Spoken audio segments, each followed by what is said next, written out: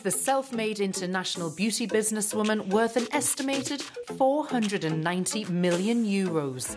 Dubai-based Huda Kattan is also one of the world's leading social media influencers with over 37 million followers. Huda Kattan, thank you so much for inviting Euronews today. We are so happy to have you guys here. I'm looking forward to a nice little chat with you, yeah? Of course, of course. And these are your new offices. We're going to get a tour? These are our new offices. We expanded because we were hiring some people. Yeah? So, yeah. Business is going well then? Business is going very well. Did you ever think, that you would have this global, beauty empire that is doing so well? I think when you're starting out, you don't really know exactly what you're getting into. You know that you feel very passionate about a cause. You feel very, very hopeful, too, that what you're doing is going to become something big. And so, we set goals, and then I think ultimately, after we achieved them, we would have a new goal. And so we would just always kind of push forward.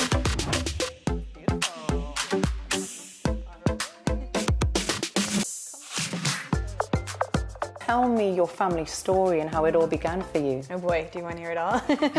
Could be a long program. My father and mother immigrated from Iraq, and they moved to America, to find better opportunity. My dad was a professor, and we kind of moved around a lot. It was a little bit of a hard time. I don't remember my childhood necessarily being the most amazing or happy childhood, because I think it was always a little bit of a struggle when my dad was studying and, trying to, really make ends meet, ultimately. I probably struggled with a few issues like fitting in. It was a very different environment. And so I definitely feel like it built my bases, but it kind of made me very gritty. And I feel like, it was probably a struggle when I went through, but it made me kind of, not a shark of a businesswoman, but it made me a tough businesswoman. I feel like not that many things will ruffle my feathers sometimes. You're on Forbes' list of most successful female entrepreneurs, alongside the likes of Beyonce, Oprah Winfrey. That's quite nice company, yeah? I mean, those are my two role models. So definitely, it was a huge honor to be part of that list. And it was also, it's very humbling as well, because I think you work so hard, and you don't always look for, a time where you feel, hey, people are actually acknowledging us. What do you think has been the biggest challenge in terms of coming up with a business concept and then leading your brand into the success that you're having today?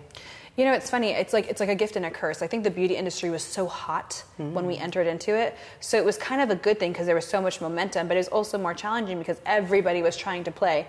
And I always say this, I'm like, everybody wants to be a part of beauty, but some people actually are a part of the beauty, the beauty space. And, I genuinely am obsessed with finding tips and tricks to look prettier because I always wanted to be a cute kid. And so I still feel like when I'm playing with makeup, I'm still in my childhood state where I'm experimenting with things and, trying to find out ways I can find out, be cuter and then share it with the world. If you could give your younger self a little bit of advice, what would that be now then? That is deep. I think the thing I would tell her so much is you're never going to satisfy everyone, and it's and I always thought, why do I focus on people who maybe don't love me? And I think about their opinion, my opinion of what their opinion would be. And I started thinking about, what about people who love me? Yeah. Why don't I think about what they think about me?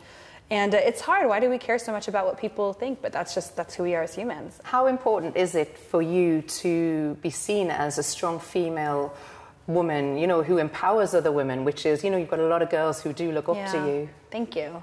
I take that very seriously, actually. Even in our social media, I always say it's a responsibility.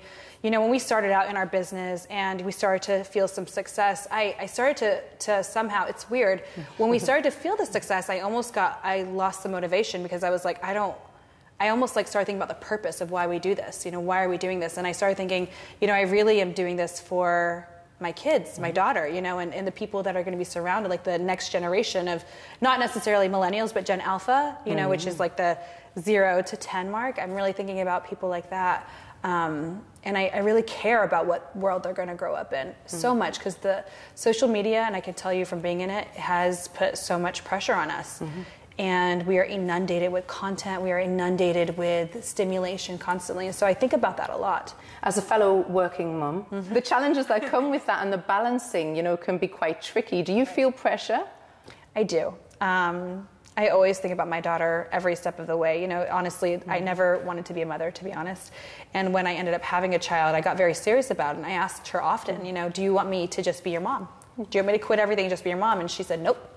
I want you to be Huda Beauty. And I'm like, okay. I'm taking that very seriously. And I do realize that, you know, she looks at what I do and she thinks of women very differently than the way, you know, we thought about women growing up, where feminist was a bad word. She sees it as a positive word. She sees, you know, it's a very different world that I think she's experiencing. And I think it's, you know, I want it to be a really amazing world where people are very, you know, they're in touch with themselves too. Family, and I've seen this right from your sister Mona, who's in business with you, to your staff here. You know, they're your family, your extended family. You know, that's very obviously important to you. It is. How is it working with a sibling? Because I would fight with mine. Oh, we do. It's challenging because I think a lot of times you say things to your family you would never say to most people. No, exactly. You know, and so, you know, there's definitely boundaries that we cross. And I think we've been doing it now together for a long time, so we've learned how to assimilate and work together. Everybody has a style. You kind of need to learn it. There's going to be times where you want to adjust to it, times where you don't. But ultimately, we are all working towards a goal, and we're all trying to always push each other better, you know, inside out. How important has Dubai been as a city in terms of being able to set up here, and how conducive do you think it is as a city to business?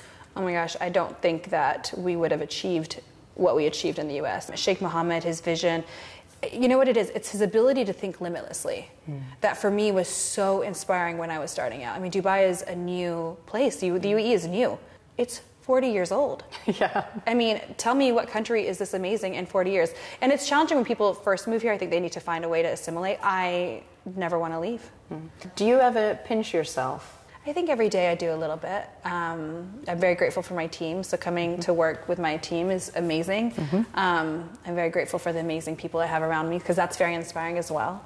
Yeah, I think we do. Who keeps you grounded, or what keeps you grounded? Obviously, family is a big part of that for you. My daughter. She's very grounded, you know.